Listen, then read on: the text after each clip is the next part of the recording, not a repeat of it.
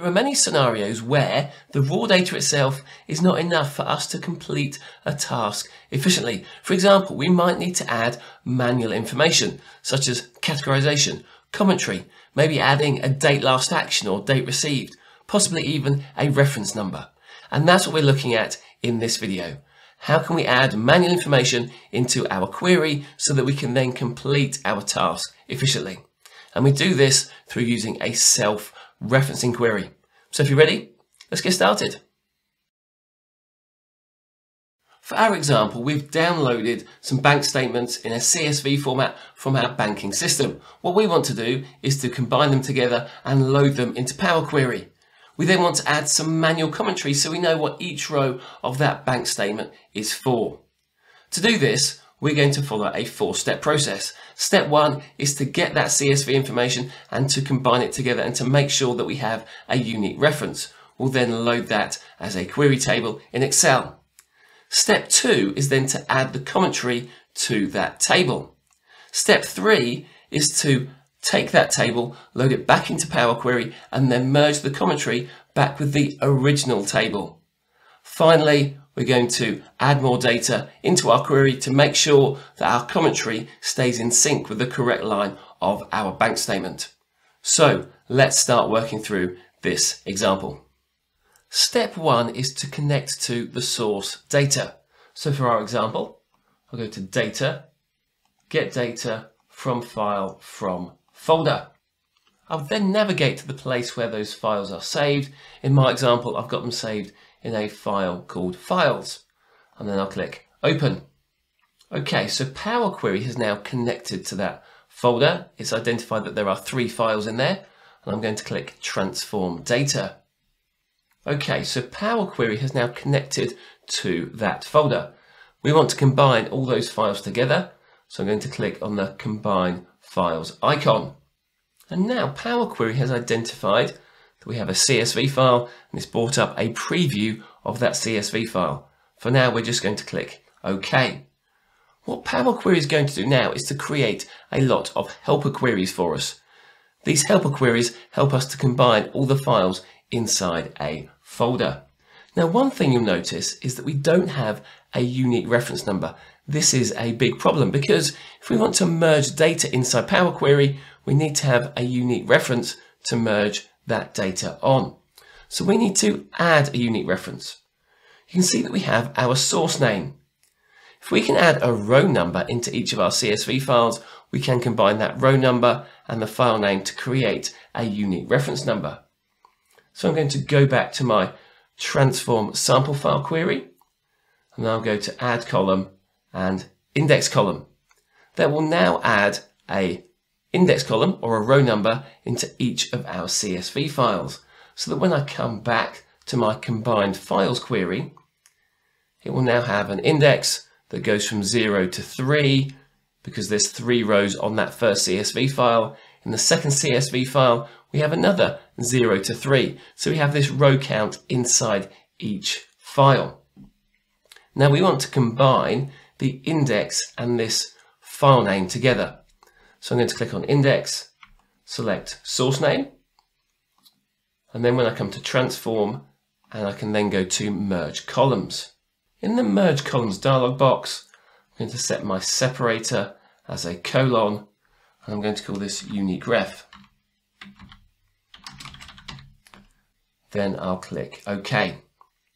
Now, a key thing to note is that if your data already has a unique reference, you don't need to worry about this because your data already has the reference number that we need. But in our scenario, we didn't have a unique reference, so therefore we had to create this reference using this method. Okay, we've got our data. Let's just check out data types. It's got unique ref, date, type, description, amount. That should probably be a decimal number, as should the balance.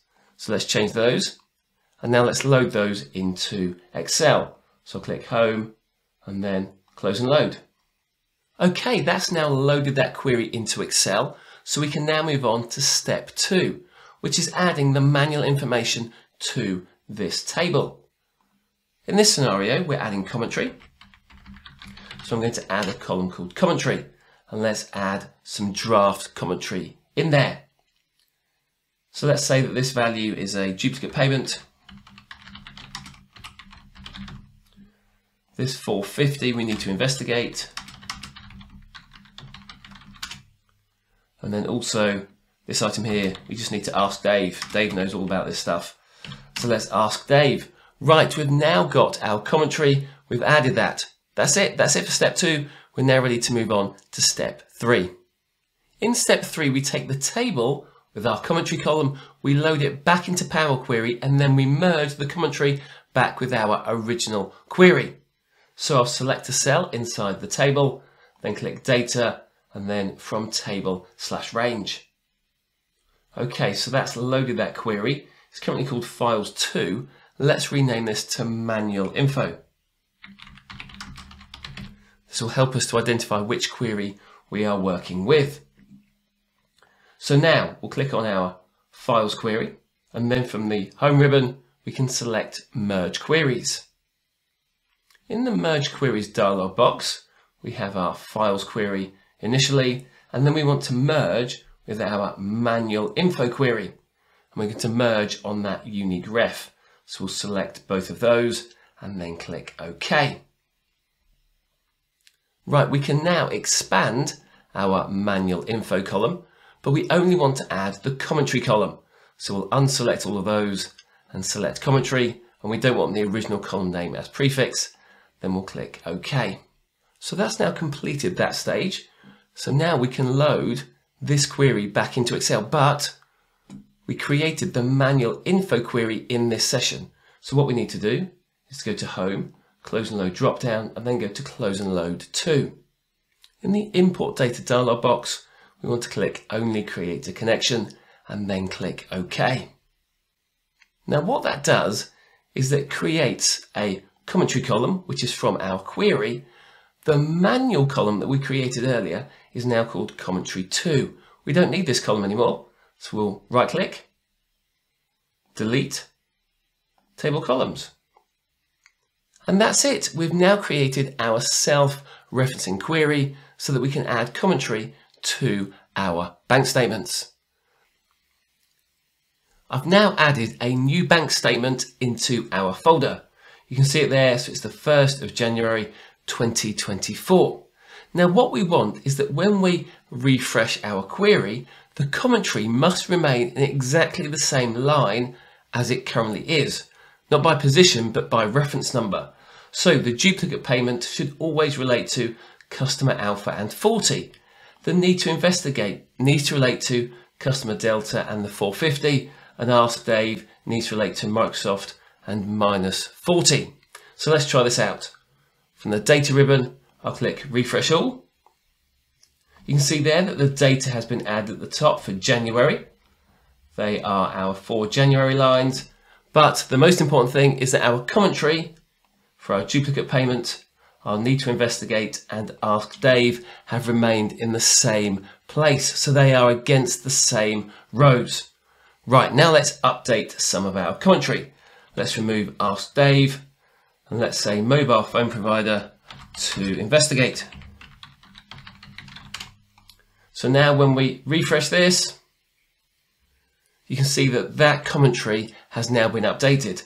Ask Dave has disappeared and we now have the new to investigate line. So this is how we can add manual information into our query.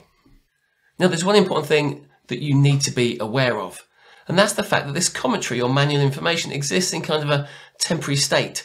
It's only there because that unique reference number is there. If in our source data that unique reference ceases to exist, then our commentary will cease to exist. We can't get it back. So we need to be careful about how we handle those inputs and how we handle backups to make sure that we don't lose any of the information that we want to keep. Thanks for watching. I hope you enjoyed this video. If you did, don't forget to subscribe, and why not head over to exceloffthegrid.com/academy and check out our training programs to show you how you can reclaim time with Excel so that you get to go home on time more often. Thanks for watching, and I'll catch you next time.